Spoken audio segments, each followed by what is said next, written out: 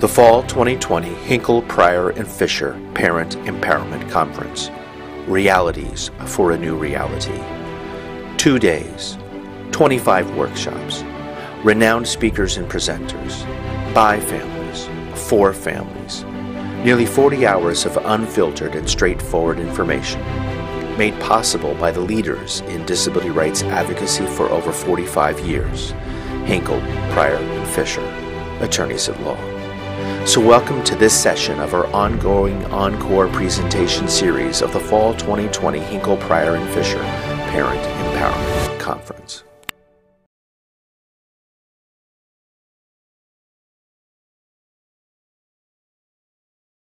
Good afternoon, everyone. Welcome and thank you for attending the Hinkle, Pryor, and Fisher Virtual Parent Empowerment Conference. My name is Christina Tosti, and I will be your moderator this workshop entitled Guardianship, Optimizing Protection While Maximizing Independence. Our presenters for this session are Tina James and Jared Oberweis. Before we begin, we ask all participants to remain muted throughout the session. This workshop will last approximately 90 minutes, and if time allows, the presenters will take questions either intermittently or at the end. Please ask your questions through the chat feature in the control bar, and I will ask as many of them as I can, again, if time permitting. For Friday, if you've not already done so, I highly encourage you to sign up for this evening's keynote address delivered by former New Jersey Supreme Court Justice Helen E. Hones, entitled Autism After COVID-19, Navigating a World Where Everything Changed and Nothing Changed. Justice Hones is also the parent of an adult child with autism and will provide a unique perspective on the times in which we live. She's both an inspiring person and inspirational speaker. You don't want to miss out. Simply register. It is now my pleasure to welcome our speakers. Tina James is an experienced advocate and litigator. Her legal work focuses on estate planning and administration, guardianship, and assisting individuals with disabilities access appropriate services. Before working as a litigator with a national law firm, she served as a judicial law clerk in the New Jersey Superior Court Appellate Division.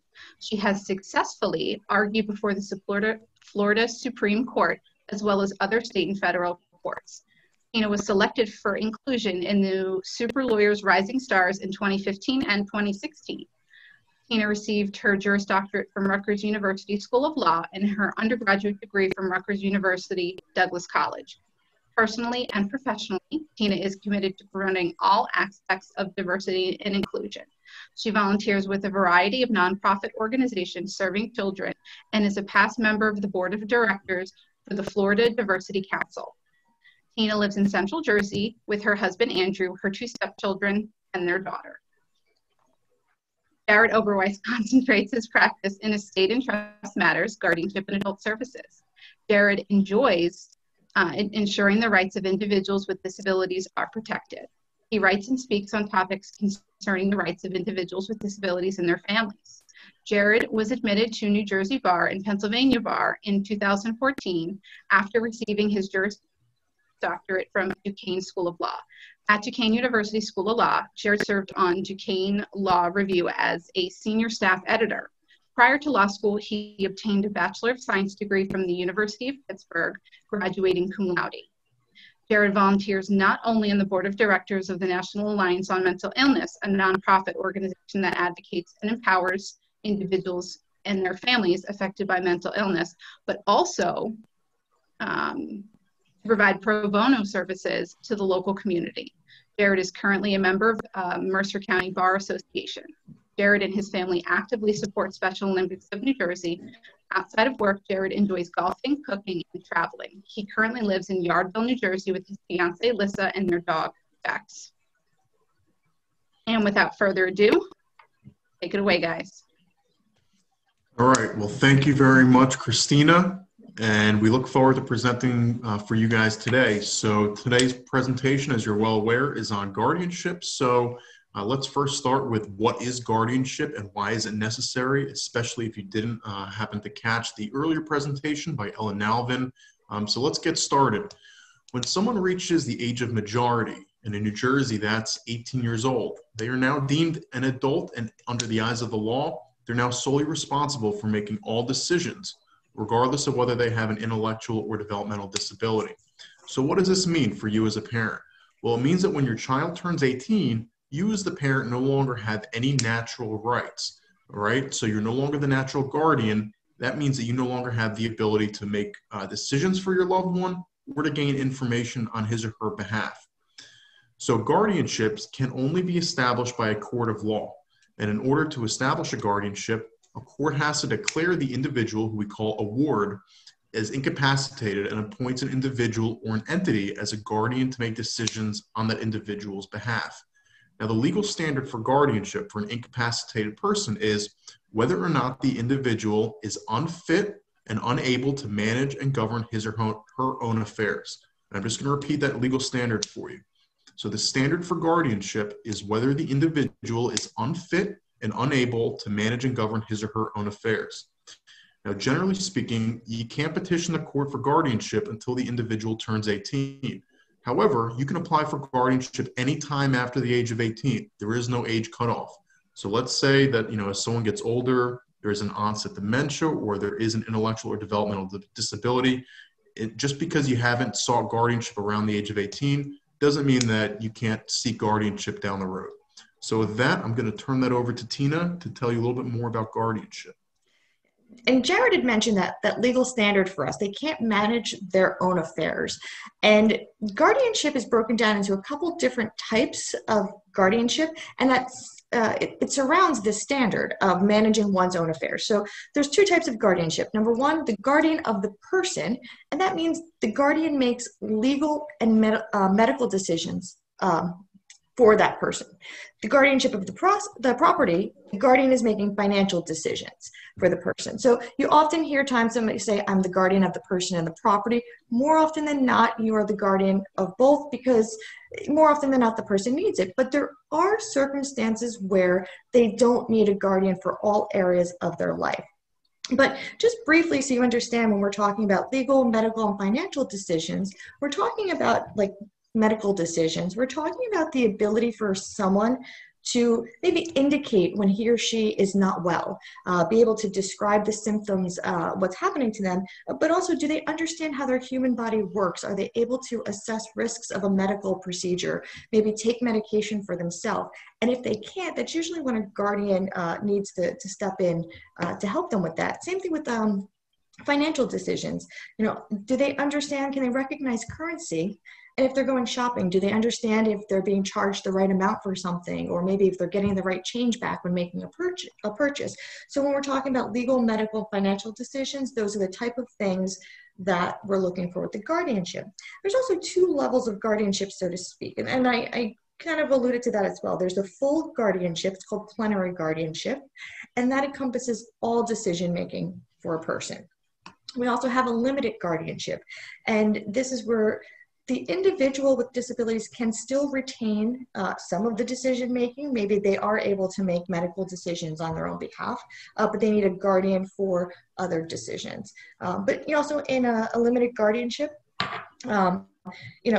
there's also decisions regarding residential decision making, like where they want to live, educational decision, vocational decisions, and even with the guardianship in place, the person under guardianship still is able to express their preferences regarding these different areas. So it's important to keep that in mind.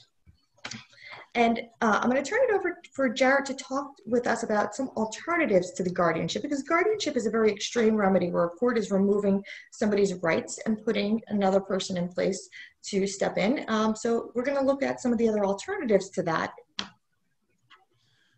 So with everything that's just been told to you, not everyone, keep in mind, necessarily needs a guardian. Right? So what are some alternatives to guardianship and other protective measures that can be used or utilized in order to care for and advocate on behalf of another?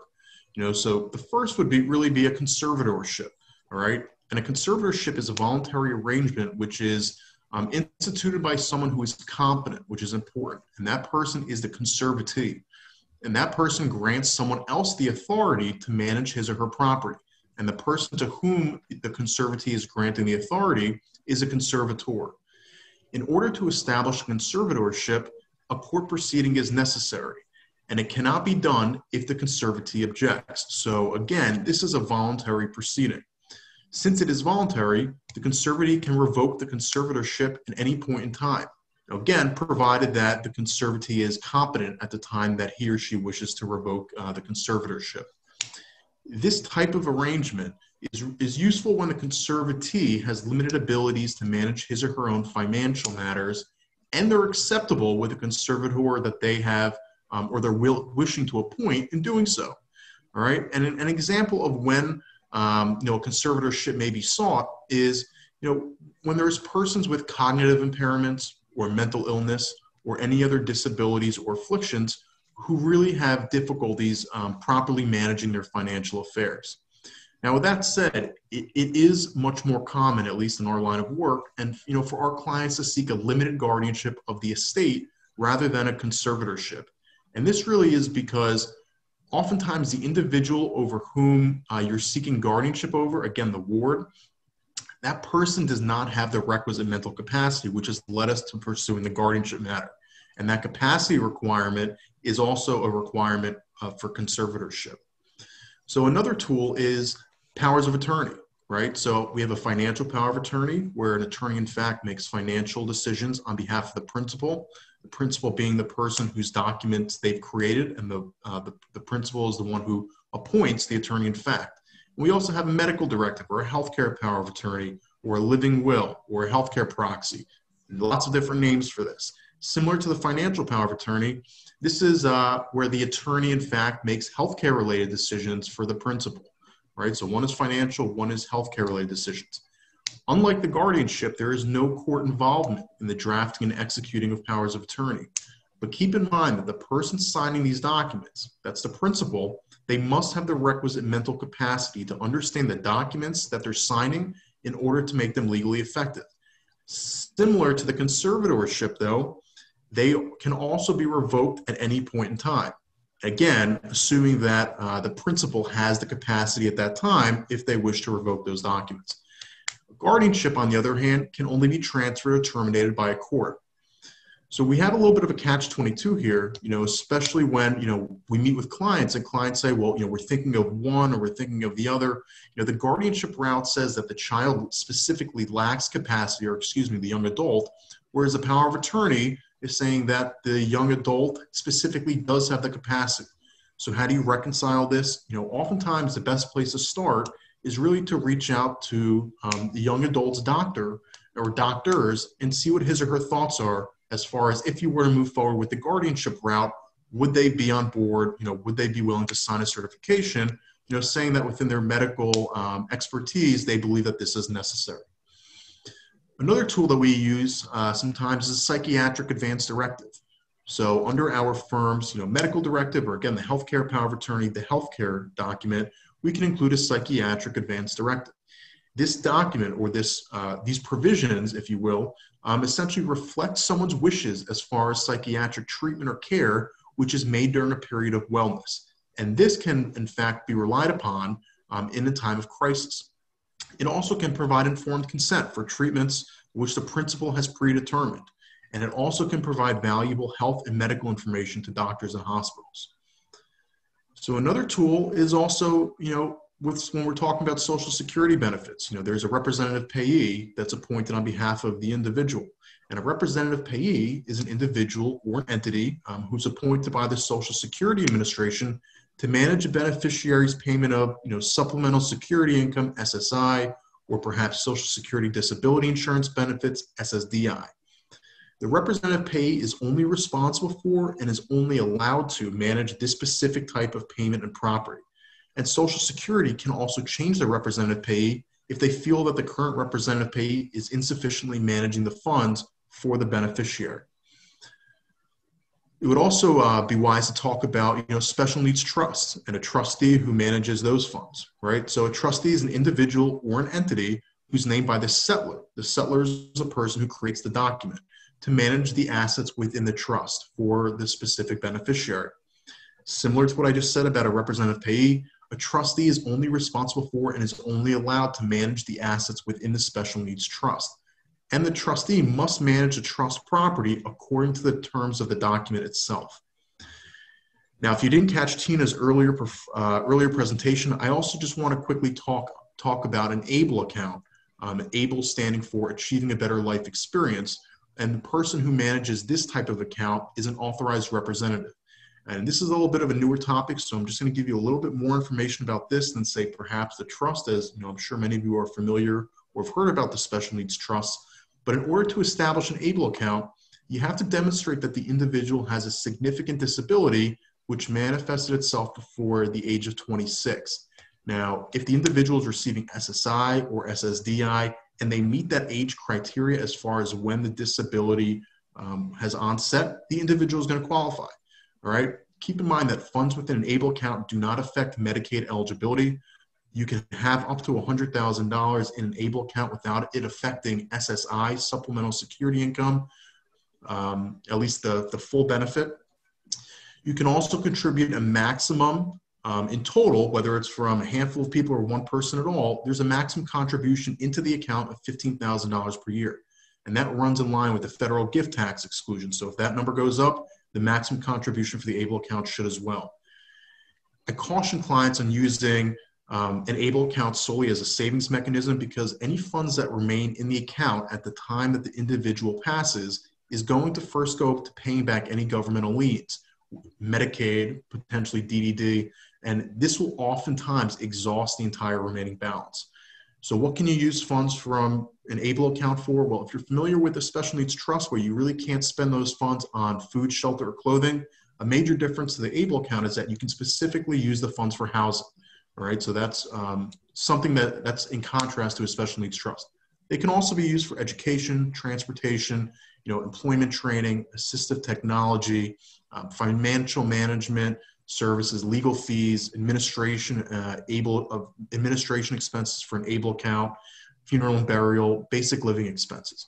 So I just want you to remember that a representative payee, a trustee of a special needs trust, and an authorized representative on behalf of an ABLE account, they're limited to managing specific types of assets, whereas a conservator or a guardian of property is responsible for managing all other assets other than those managed by the representative payee, the trustee, or the authorized representative.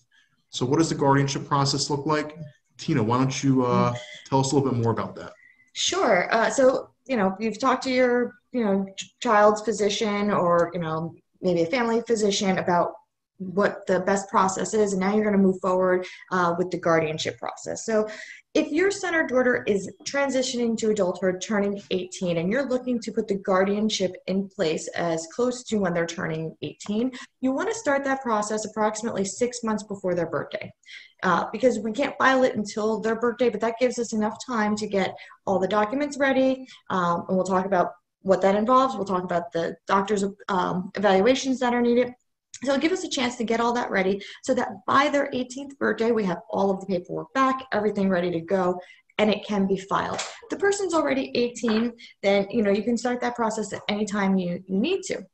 And so the first thing you do is you meet with the attorney. We do a pretty comprehensive intake, and we ask you a whole bunch of questions about your son or daughter so that way we can prepare information for the court. We're going to put together a complaint, and the purpose of this complaint, and it's very difficult for families, but it's to tell the court what they can't do so that way we can explain to them why the guardian is needed. And like I said, this is very difficult for parents to go through this because they're often thinking about the things their children can do or how far they've come and how much they've progressed. But it's very important for areas that they're not able to handle their own affairs, manage their own affairs, that we tell that to the court because that's what the court is going to use to make a decision as to whether or not they're going to put a guardian in place. And so things that we're going to ask about are, like I said, their capabilities. We're also going to talk about their schooling. What are they doing in school? What type of classes are they in? Are they in a self-contained class? Are they in a special school? What are their daily activities like? And then we're going to take down the information about the proposed guardian. The other piece of doing the guardianship intake and getting the process going is finding out what assets the person with disability might have. So if they have assets, we have to let the court know because Again, we'll be asking the court to appoint, a guardian of most likely the person and the property. But also at that time, if they are turning 18 and you're preparing to apply for government benefits, you're going to want to think about how those assets are going to impact those government benefits. So again, at that point, it's a good way to check in and say, okay, I'm going to be making this application to apply for SSI, Medicaid, because down the road we need DDD services. And they have over $2,000 in savings bonds that they've accumulated during their lifetime. So not only do we need to tell the court that, but it also helps, again, we can plan this transition not only just for the guardianship piece, but also what to do to make sure that they're set up to get any services and supports that they need. So we go through this intake process. You prepare the asset sheet for us. We draft all this document. The other piece we need to file the application with the court is 2 certifications from doctors. And so we do the intake, we take the information down regarding the physicians, we prepare all of all the documents for you, and then you would take those physician certifications to your doctors so your son or daughter can have an evaluation. Now, this is a form that doctors are very familiar with. They fill hundreds of them out, so it's not going to be something new or difficult or different for them in that regard. But the key is that when we are filing the application with the court, we need to make sure that the evaluations, when the doctors saw your son or daughter, is within a 30-day window. And this is a very, very important deadline. And that's why the 6-month planning helps us start to get the paperwork, drafted on our end, get that ball rolling, but also then you can set up those doctor's appointments. So if you know your child is turning 18 on January 10th, you can go ahead and get the doctor's appointments ready to go at the end of December. So they're evaluated. We have those forms back. January 10th comes along, here we go, let's go ahead and file everything with the court.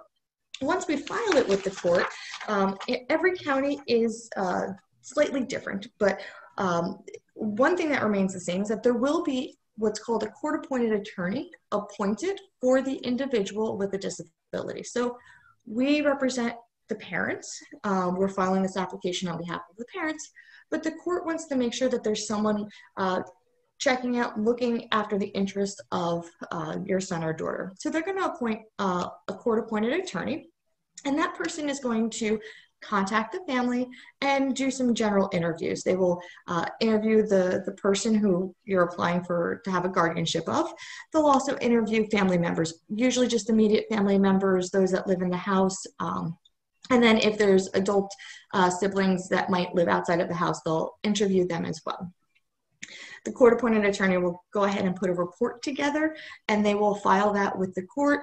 And generally speaking, that report talks about similar things to what we've provided in the complaint, but it'll also tell the court, hey, this is a family, I met with them, they are great, they're loving, they've been caring for their son or daughter their entire life, and they are the 2 best people to continue doing so, and they're willing and able to, and that's why they should be the guardian, right? And so that's very important. A lot of times people are worried about the court-appointed attorney, but they're coming in to make sure that the person who needs the guardian has the best person, and more often than not, that's the family members who have been caring for them their entire life. So they file that report, and then, like I said, some things vary based on each county and each judge.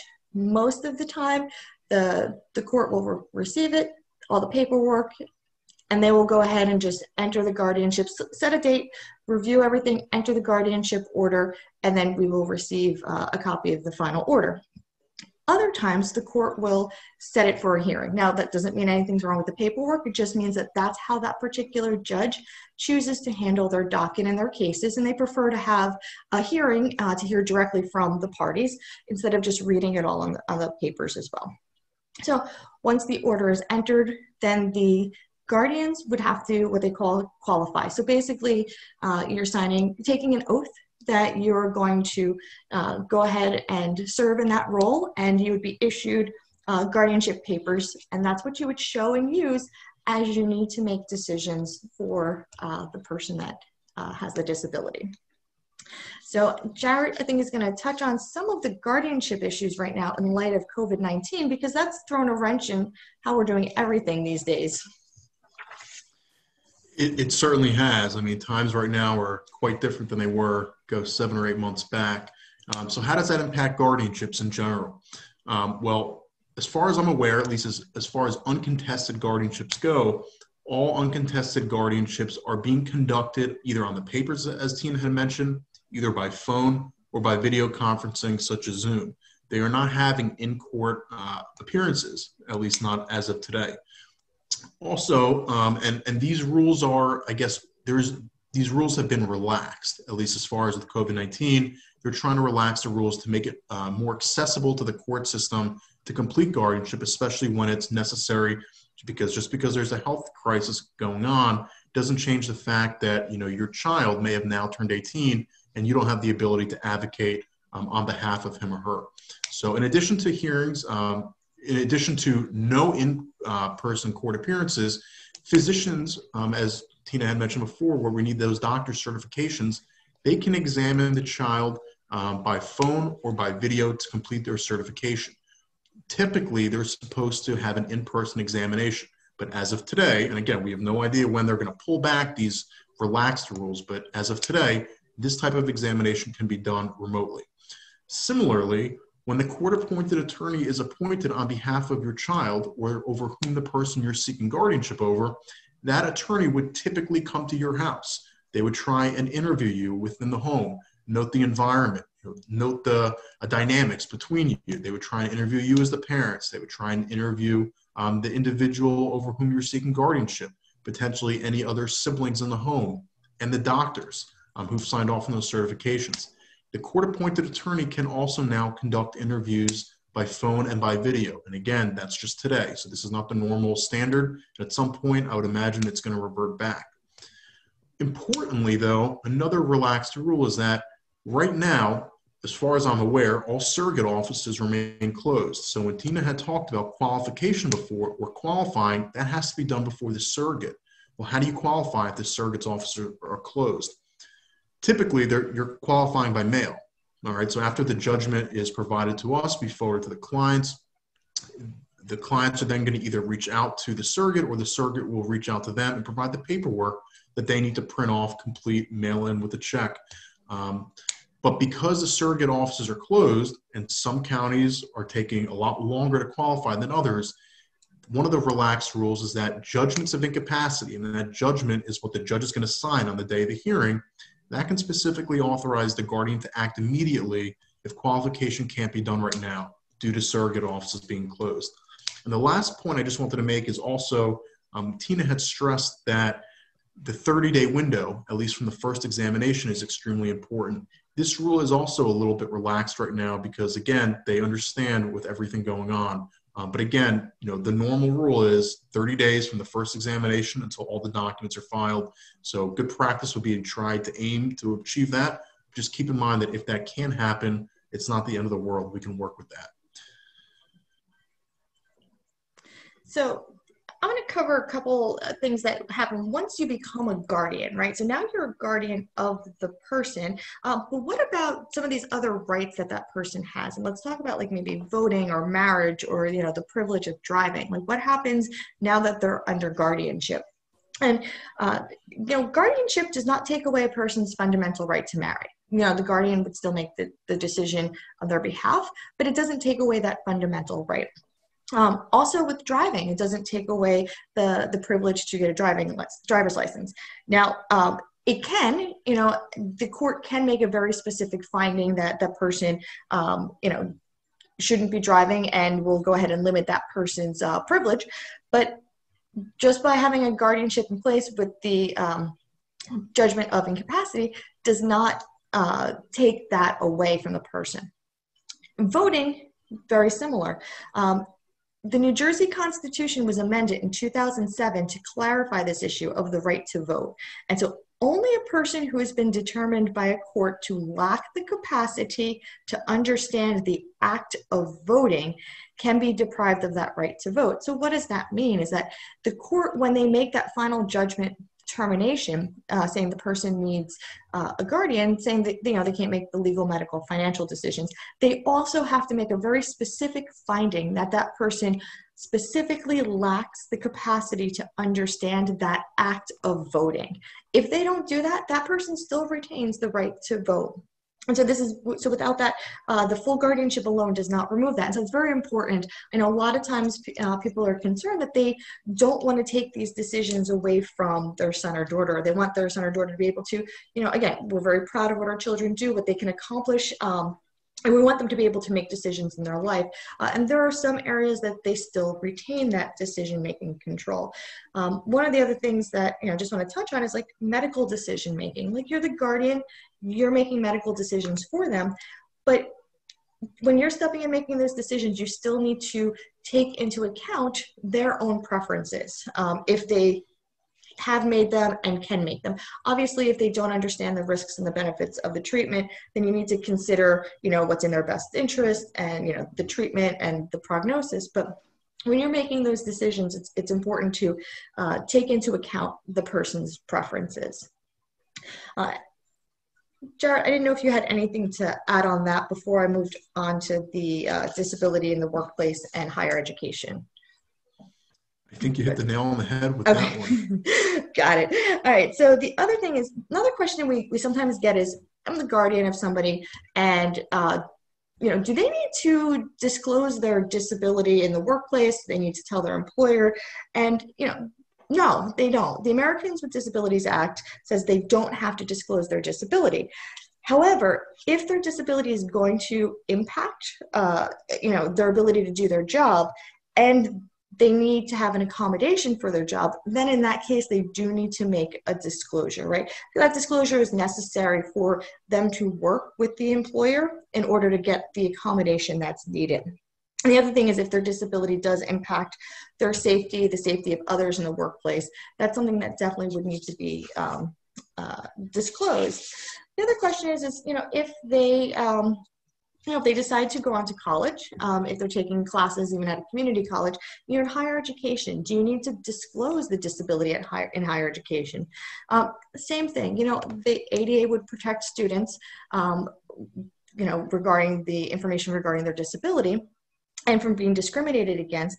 But if they need a reasonable accommodation, that's when they would be disclosing that information. And most universities have a very specific office or point contact who they would work with on campus to say, hey, my son or daughter's attending, and this is their disability. These are the accommodations they know.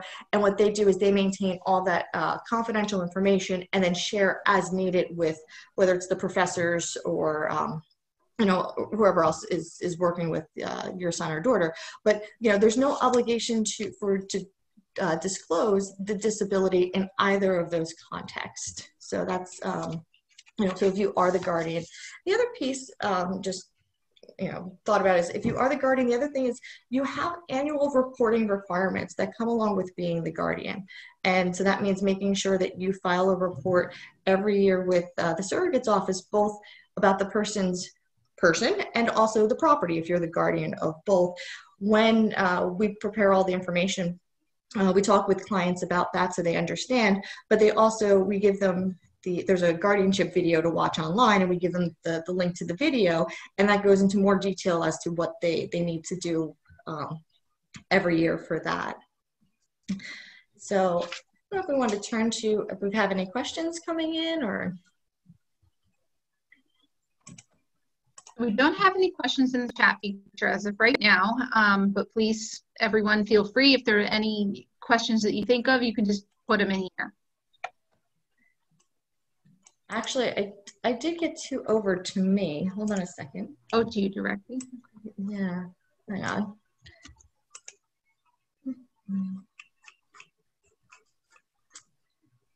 Here. I don't know how I can get that over to. Okay, so the question was, can you clarify the requirement for information from the two doctors for the guardianship? If one's a neurologist, does the other have to be an MD, or could it be a therapist? So no, they don't have to be,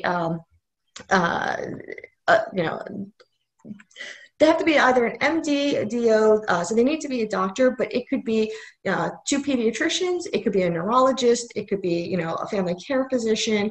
As long as they are a medical doctor, they're okay to fill out that paperwork for the guardianship. And if I can just add something to that real quickly, it can also be two doctors from the same practice. So if you don't have, let's say, a neurologist, and your child has seen two different pediatricians growing up, as long as both doctors both examine the individual, regardless of whether they're in the same practice, both of those would be acceptable certifications. Okay. Somebody asked also, can parents and a sibling be guardians to the same adult son with a disability?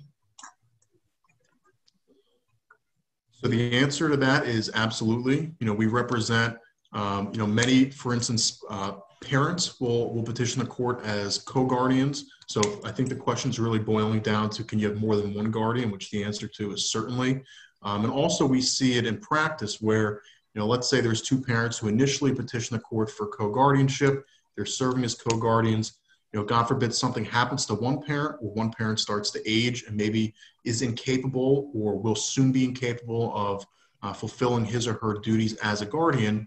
It's not uncommon for us to then petition the court to have an additional co-guardian on, which is oftentimes, if there's another adult child of within the family who wants to be added on, that really is a good practice, because if anything were to happen to the sole guardian or the last remaining initial guardian, if you will, there's someone else added on to ensure a continuity of care. So the long-winded answer to your question is yes, you can certainly have co-guardians. So I had another question that came in, is what is the order to relax for, and what exactly does that mean? And so basically, when we got shut down, everybody got shut down in the state of New Jersey, we couldn't do anything. So we obviously we couldn't go anywhere, and offices were closed, businesses were closed, and there were a lot of requirements in the court. The courts have very specific rules about what has to get done in order to have this application prepared for guardianship, and it became impossible to do it. So the court stepped in and they issued this order across the board that said, okay, social distancing is in place, and therefore, instead of having to go out and meet in person with the family and meet in person with the proposed guardian, we're going to relax that requirement. We're going to relax the requirement of having an in-person physician evaluation. Instead, you can do that by telemedicine. And so that's what those were relaxed for. And then it also became a little bit more difficult. Everybody was kind of learning how to adjust to working remotely, learning how to do all these Zoom things and stuff from home. And so that kind of put things a little bit delayed. And so having that 30-day window, you might not have been able to time everything correctly. So it was meant to make it easier and keep the guardianship process moving forward despite what's happening in the outside. And I will, as much as, sometimes courts are difficult and we don't like the judges or the decisions, I will commend the courts throughout New Jersey for the guardianship process. I think during the whole shutdown, they've moved everything forward on a pretty close to normal schedule as we were beforehand, at least in my experience with my cases. And that's been really great for our families to be able to make sure that they have a guardian in place when it's needed. All right, so I'm going to ask one that's got three parts to it. So the first part is, are there any adverse impacts to higher/college education avenues in case we apply for guardianship? Is there any adverse impacts with the higher education/college education avenues in case we apply for guardianship? Like, does the guardianship impact those? It doesn't. The only thing it does is it gives you the decision-making authority instead of your son or your daughter. But outside of that, it doesn't. Like when your child turns 18, even if they are maybe still in school and they're continuing on staying till 21, once they turn 18, the school can no longer talk to the parent and fold them into those decisions. Being the guardian, it allows you again to continue to get that information and to make sure that those decisions are the right ones, but it doesn't impact in terms of like them being admitted into school or none of that is impacted by them having a guardian in place. And actually they can't be discriminated against for that either. Can full guardianship be reversed to where all the rights return to the individual? Yes. You do have to go back to court, but it can be. So in that regard, yeah, if somebody's condition improved, you would then petition the court and say, hey, their condition improved. They're no longer in need of a guardian. You know. Yeah. Is there any adverse impact to an individual getting full employment in case I apply for full guardianship for the individual? So the impact, you mean for them to be able to work or get a job? I mean, the impact is going to be if they're not able to make those decisions and manage their own affairs. You know, when somebody's referring to full employment, you know, if they're able to have employment at that level, you know, are they able to manage their affairs? Are they able to handle and make those decisions? But outside of that, you know, the guardianship doesn't impact a person's decision for employment. The two of them don't have anything to really, you know, they don't affect each other in that regard. I don't know, Jared, if you want to add anything to that piece.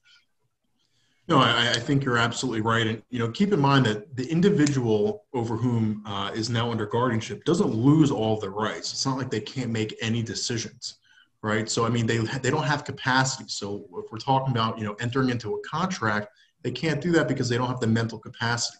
But what we're saying is that the individual continues to make decisions. However, whoever is named as guardian really gets the superseding decision if it comes down to that. So hopefully that answers your question. Okay, is it accurate that it is very difficult to undo a guardianship? I would tell you that it's not any more difficult to undo the guardianship than it is to institute the guardianship, but you're going to have to demonstrate to the court why the guardianship is no longer proper. And frankly, looking at it from a practical side of things, I think courts appreciate when you make that application because you no longer have a guardian who has a power, so to speak, that they don't necessarily need. Right. So if you can demonstrate that, look, you know, my child, let's say, you know, had a disability growing up.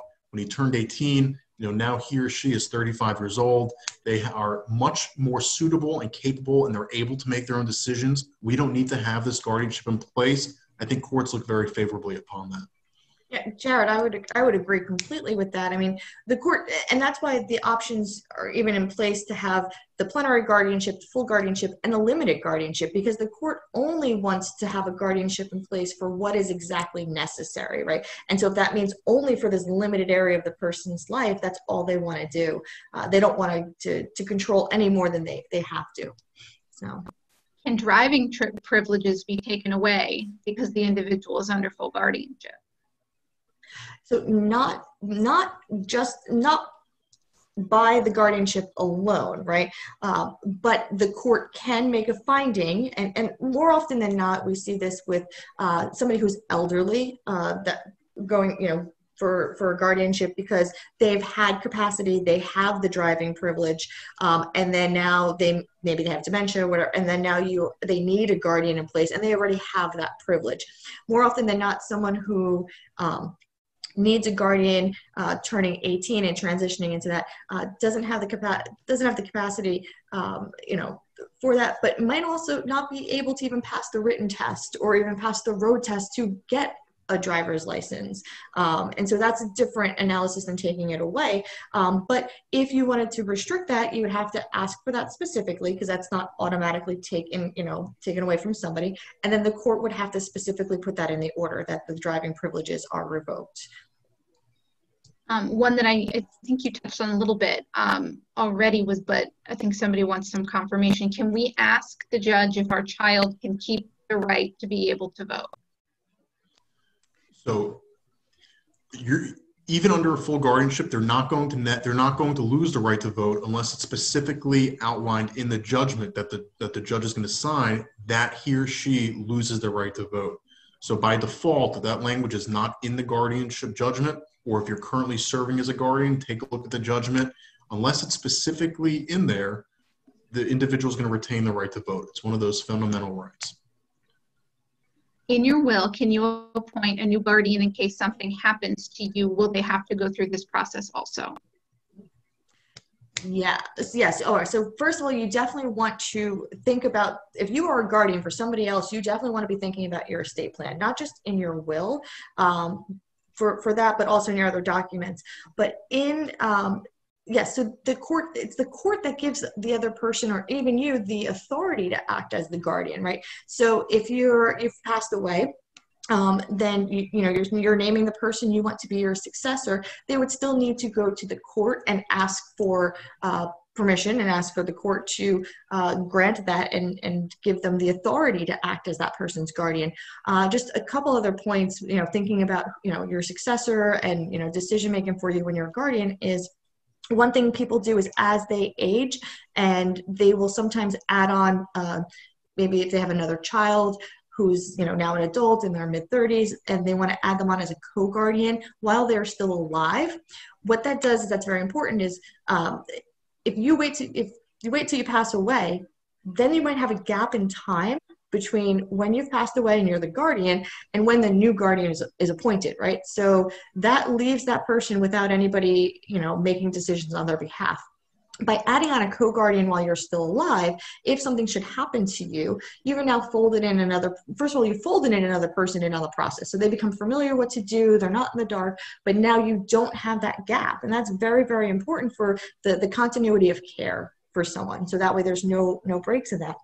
And the other piece, and I know tomorrow there's a presentation specifically on estate planning, but also in your power of attorney document, your medical directive document, while you're still alive, those documents are in place. But if you have decisions, the decision-making authority as a guardian, you're able to designate that to somebody else in those situations. So if you're in a coma and you can't make medical decisions for yourself, and maybe you need to also make a medical decision for your child that's under guardianship, how do you do that? Well, there's documents in place that can kind of help fill that gap and kind of, again, make sure that there's a continuity of care.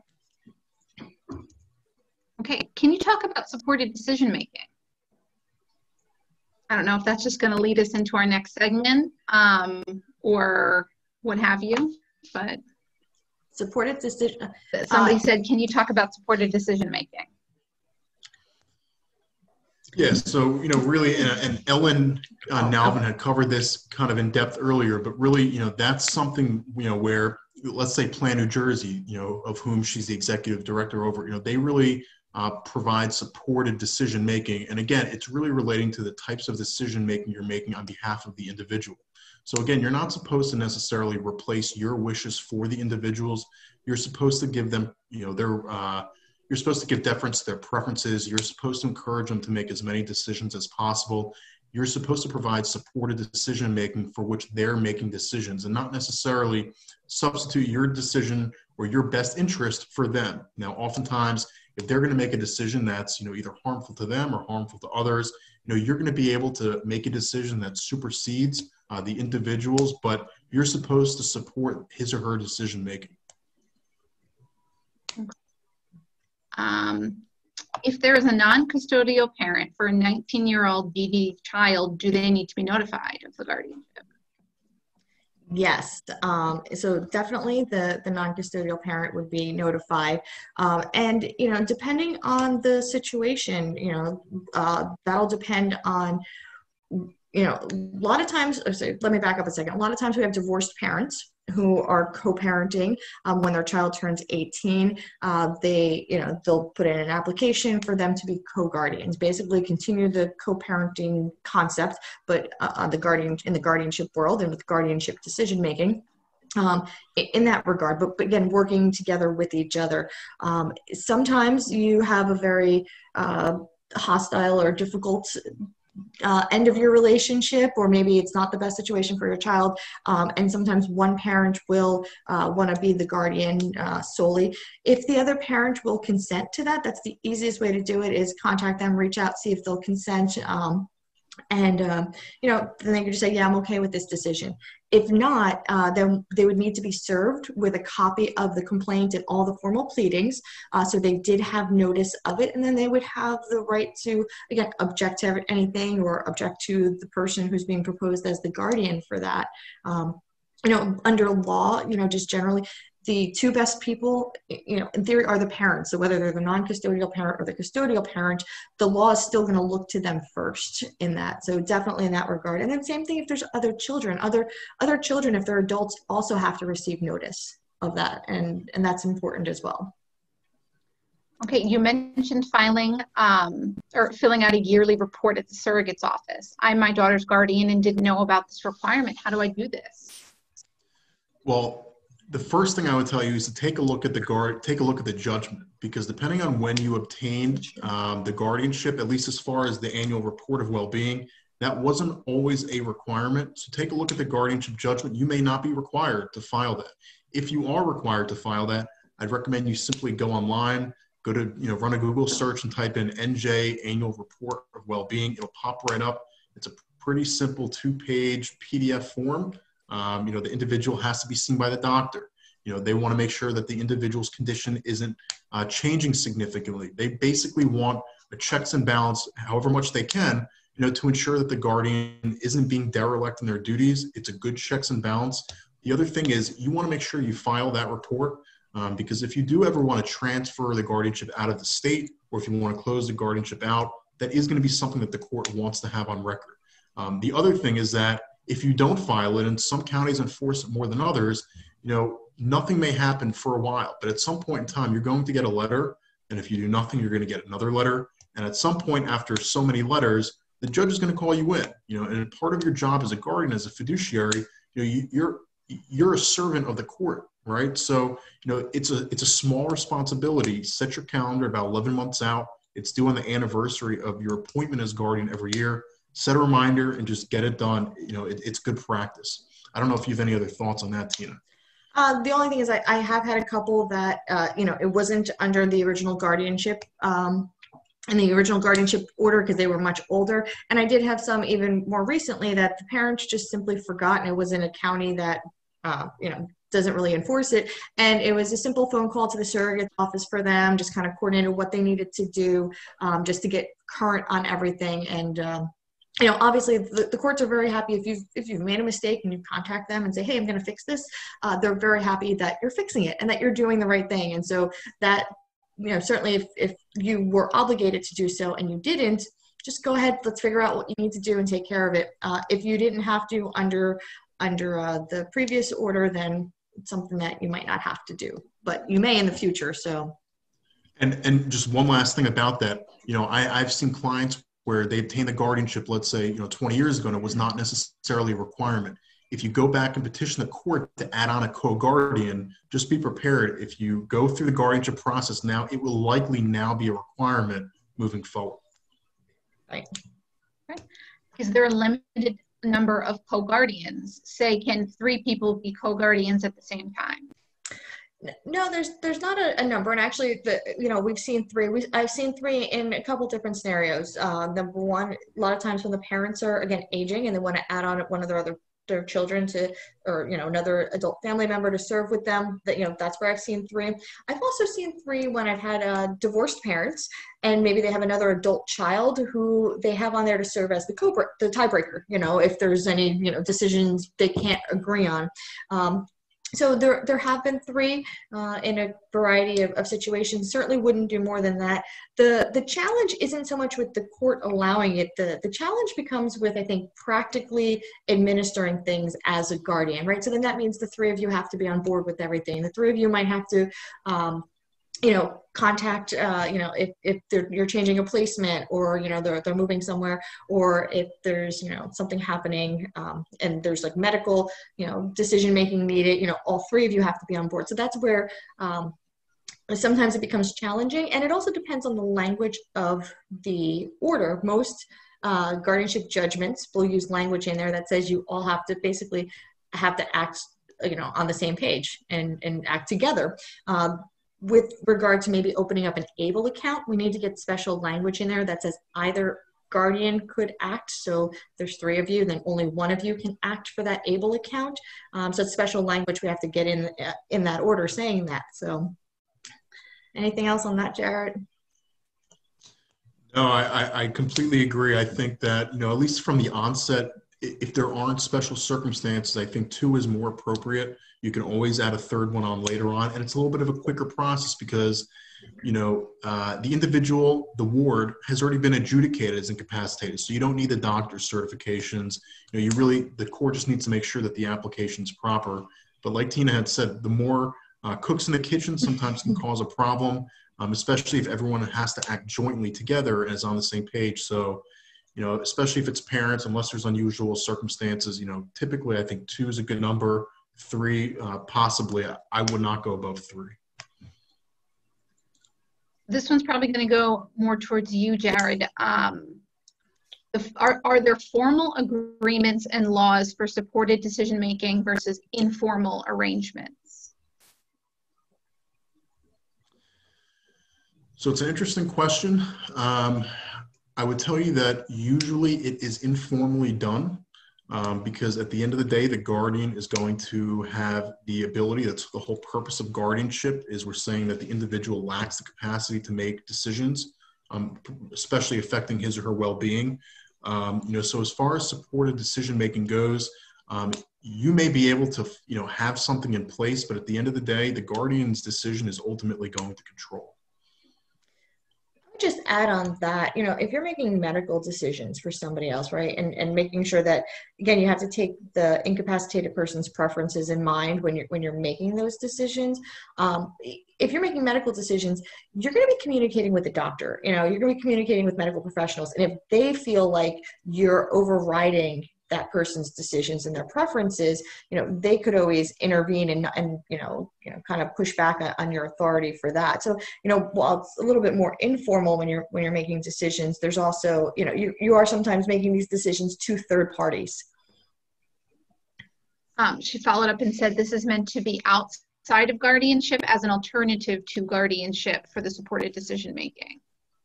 Okay. So, again, the guardianship is binding. It's established by a court. I mean, what you're really asking for is, can we put together a plan that everyone's going to be in agreement to act on behalf of someone? Sure, you could certainly put that, in place, but it's not as concrete as, a procedure such as guardianship, which is, established by court and by law, where you actually have, an order from the court saying you are the guardian, you get to act on behalf of someone. So it's better than nothing, don't get me wrong, but I think if the individual really isn't able to manage his or her own affairs or his or herself, guardianship may be the appropriate place to start.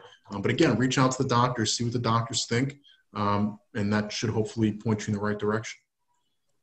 I think that's all the questions I have. I think we got to all of them.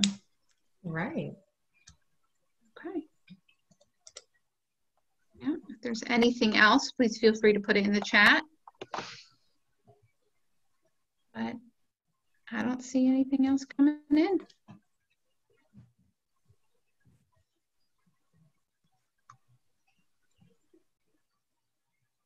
No, I think we're wonderful session, someone says. So I think we're wrapping up. All right, everybody. Well, that will end our session then, unless Jared and Tina has anything else to add to that. We appreciate everybody registering for this session. Please pop in for our keynote tonight. It's supposed to be a real treat. I think we're all really excited for it. And thank you, everybody. Stay safe. Take care, everyone. Good night.